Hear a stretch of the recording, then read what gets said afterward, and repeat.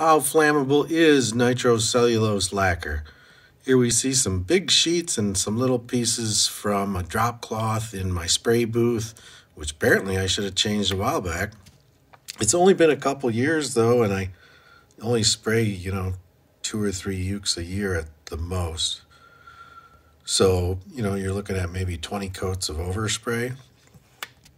Anyways, I noticed it was peeling up, so I'm going to get rid of that drop cloth. It's just a plastic one, and replace it with a new one for safety.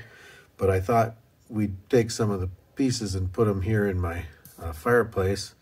I had a fire a couple days ago and one of the logs didn't burn up, and it'll make a good base for this.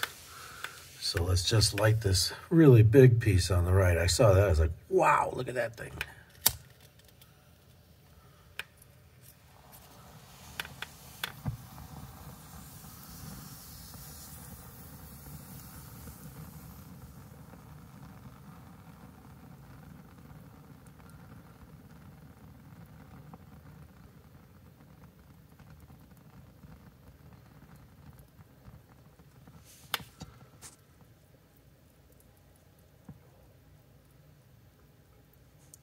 Clean her up.